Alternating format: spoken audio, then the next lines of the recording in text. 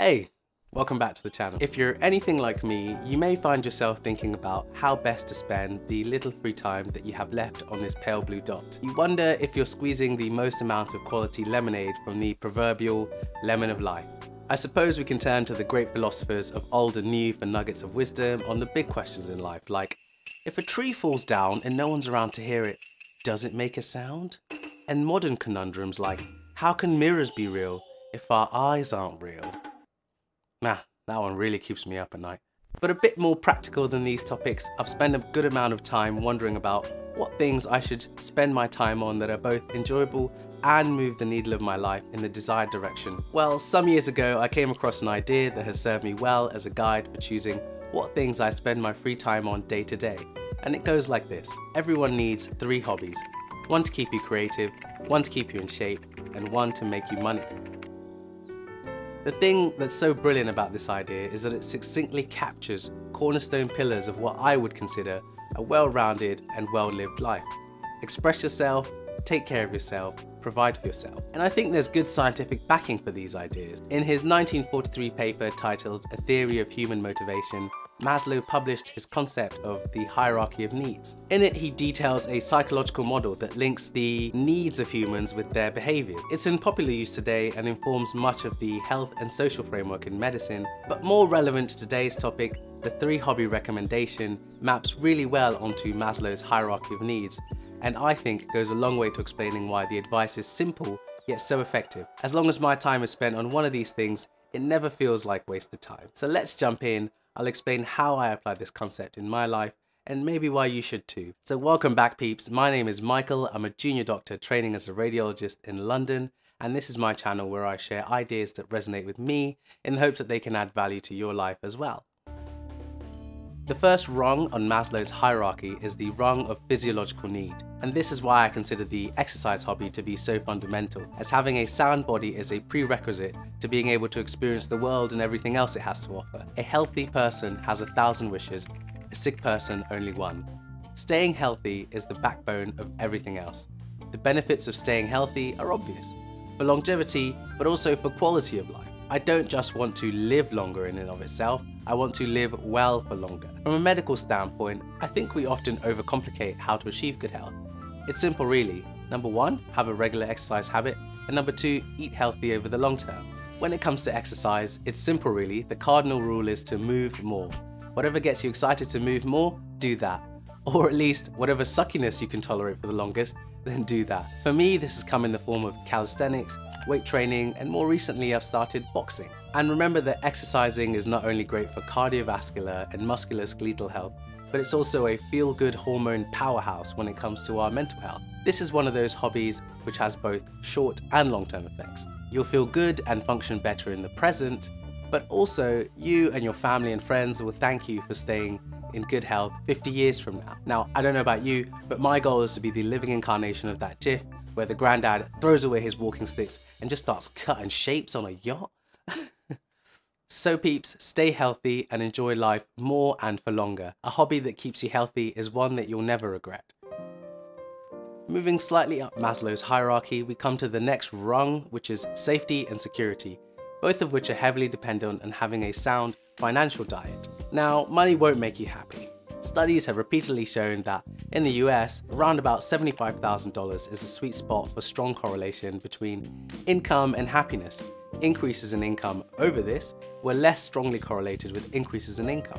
That's not to say that more money doesn't make people happier, it's just that it begins to matter less to their overall state of happiness as it would lower down the earnings ladder. With that being said, it seems that no matter what you earn, anxieties regarding personal finances are overwhelmingly common, with up to 90% of households surveyed admitting that they worry about money on a day-to-day basis. Now, when it comes to money, most people take the traditional, well-trodden path. Go to school, earn a trade, or attend university, then work full-time and climb the ladder or build up your own business until you finally hit retirement. And at that point, you'll be financially free.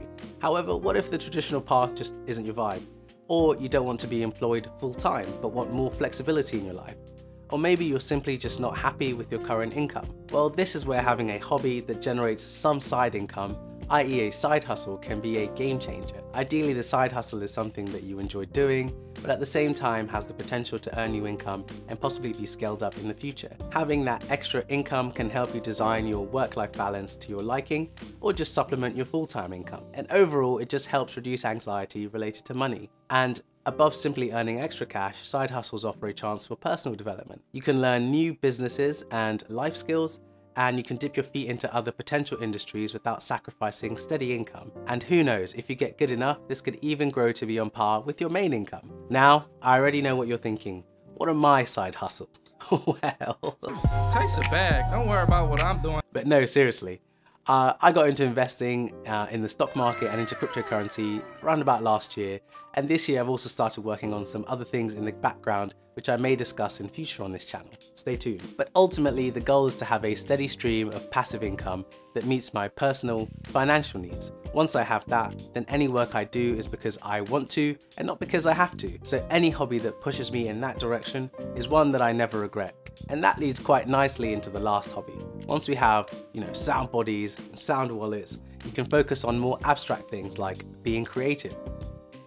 Now, with this hobby, we jump right to the top rungs of Maslow's hierarchy.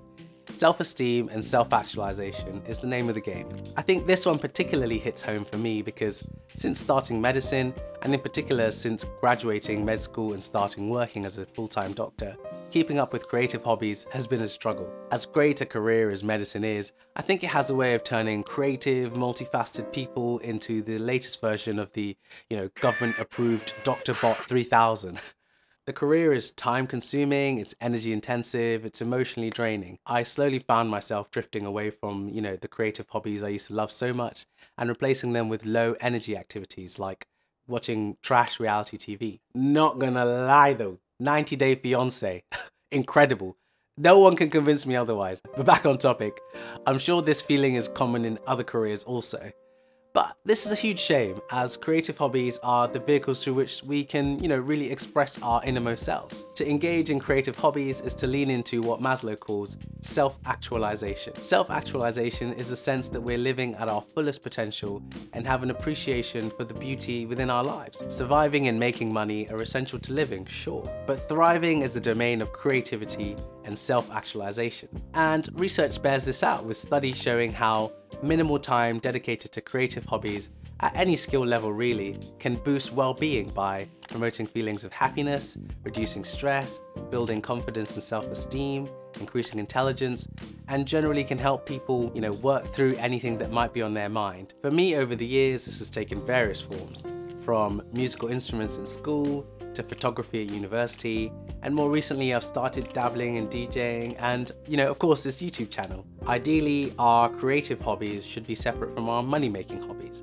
as making a business of a hobby can lead to you falling out of love with that hobby. We want to use our creative hobby to de-stress from the business of work, and not to be weighed down by expectations of money-making. So whatever weird and wonderful hobbies you've got, just lean into it. It's never wasted time. So that's it for me on this one, guys.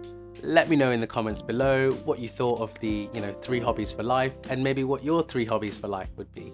If you enjoyed the video, don't forget to like and subscribe. Check out my last videos here and here somewhere, and I'll see you all in the next one. Peace out.